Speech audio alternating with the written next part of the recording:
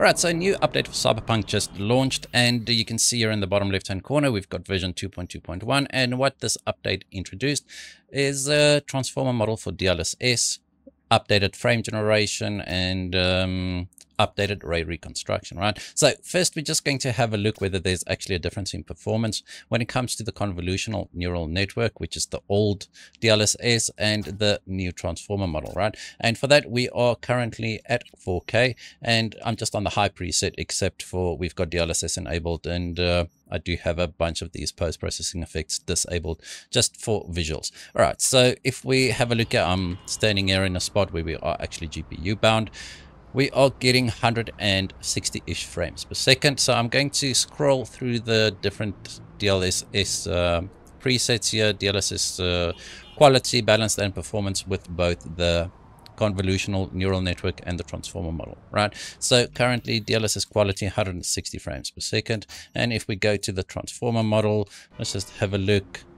We are seeing a little bit of a decrease to our frame rate here. So we went from around 160 something to around 150 frames per second, right? But we should get better visuals. Now I'm not I'm really not that good when it comes to testing image quality differences. You'll have to wait for somebody like TerraWare or maybe Digital Foundry to do an image quality comparison here for us.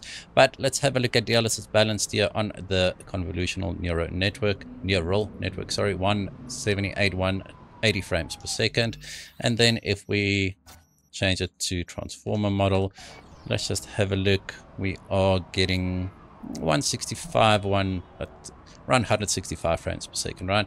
So also still a slight decrease in the performance, but this was to be expected, right? A lot of people were claiming around 5% performance reduction. So if we test CNN at performance, all right, so with DLSS performance here, we are getting more or less the same as what we did at balance, right? But we are now starting to become a little bit more CPU bound. You can see our GPU usage is sitting at 82% in the top left hand corner, 174, well, let's call it 175 frames per second. And then if we change over to the transformer model, let's have a look. Because we are CPU bound, it seems like we actually got a bit of a performance boost here. You can see that our GPU usage went up, and also our frame rate is slightly higher, around 5, 6, 7 frames per second. So it does seem like when you are more CPU bound, the new transformer model actually helps a little bit more in that case, because we were seeing a lower frame rate when we were using the CNN model compared to the transformer model when we were CPU bound. All right, another thing they said improved is frame generation. So we'll test that now. I'm just going to test the CNN model on performance again, just going to get a base frame rate again. So 175 frames per second, right? And then we'll just enable frame generation and restart the game. All right, so I just restarted and we're getting 265 frames per second here. So a very decent boost to our frame rate there to 65. And if we then just have a look at transformer model, still using the exact same settings, DLSS frame generation on performance, we are getting slightly less. All right, so the transformer model does seem to impact performance slightly, but really not that much. And we'll have to wait and see for somebody a little bit more competent to actually see if there's a difference or what the difference in visual quality is. From what I could see, just driving Johnny's Porsche, the rear windshield, the lines, they do look a lot more clean. Anyway, but as I said, I'm not really good with identifying stuff like that. So let's just try this at 1440p again. I'm not going to resize the frame rate counter. So we'll do the exact same tests here. We'll just disable DLSS and or frame generation. We'll restart the game, and then we'll do the same tests here with the CNN model on DLSS quality all the way through to performance. The same with the transformer model. All right, so here we are, and we're getting 180 frames per second, but we are very CPU bound, right? DLSS set to quality using the CNN model. And if we then go ahead and try the transformer model, let's see if it makes a difference here in... So it does increase our frame rate slightly, right? So it does seem to help when you are CPU bound. And then if we switch this over to balanced, let's have a look. we might not see a difference in the frame rate further on, because we're just becoming more and more CPU bound. So once again, 180-ish frames per second, let's call it 180 frames per second. And then if we go to transformer model here, 180 stays 180. So if you're CPU bound in this specific scenario, maybe if you're like way too CPU bound, it's not going to make a difference anyway.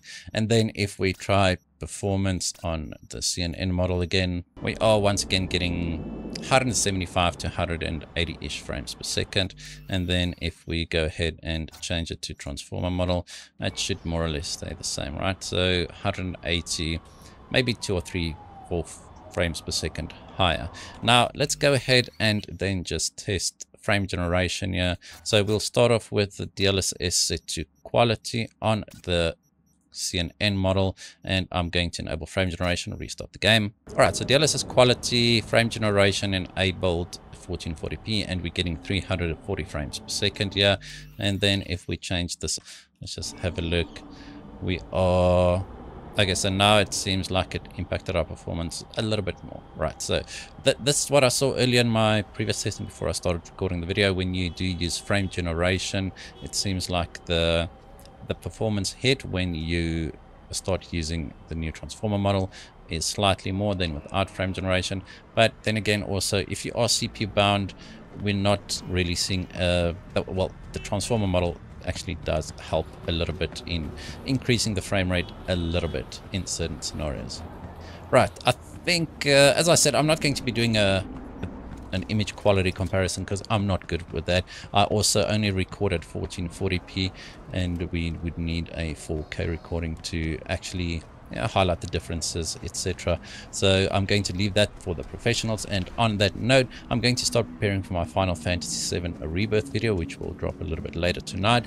So thank you guys for watching. Hope you enjoyed this video. If you did, hit that like button, hit that subscribe button, and as always, we hope to see you in the next one.